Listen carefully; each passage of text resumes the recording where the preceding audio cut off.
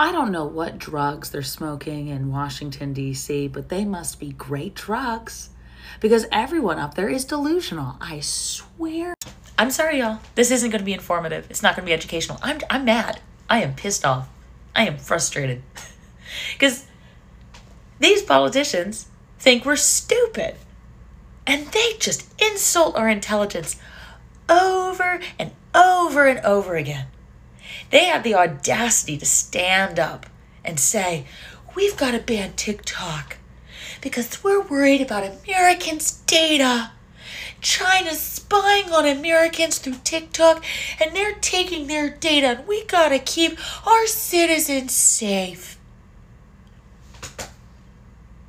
And then they have the audacity to make a demand like that and tell Chinese shareholders the only way TikTok doesn't get banned is if you sell your shares in the company.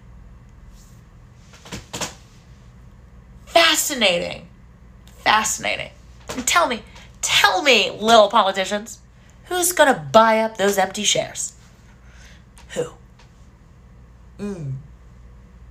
Fun. Love it. It was never about data. Because my thing is, this data that they talk about has never been explained to me. What is this data that China is stealing? Are they stealing my bank account information? Because I have $30 to my name. I'm living paycheck to paycheck. What is China spying on exactly? Are they spying on me crying myself to sleep every night? Is my horrible mental health vital to their world domination plan? The reason this is happening is because American tech companies are mad that this Chinese tech company is beating them.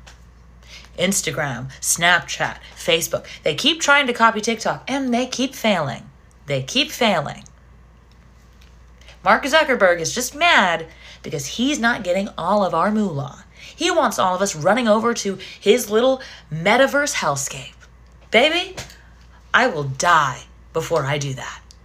I don't trust Mark Zuckerberg with anything. I can't help but think that maybe if American politicians spent half as much time talking about real issues as they did talking about the possible threat from China, we would be far better off. Listen, I was raised to believe that Americans were supposed to be brave and strong, but right now all I'm seeing is a bunch of whiny little cowards that want to make themselves out to be a victim, which is just lame.